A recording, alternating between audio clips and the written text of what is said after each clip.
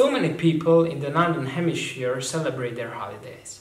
It's a great thing. People come together, families come together and spend their time together. But on the other hand, for some reason, there is a lot of tension in the holiday season. Probably it's tough to be calm and happy when someone is strained in the room. I know sometimes it is not easy to stay silent, but if you want peace, probably you should.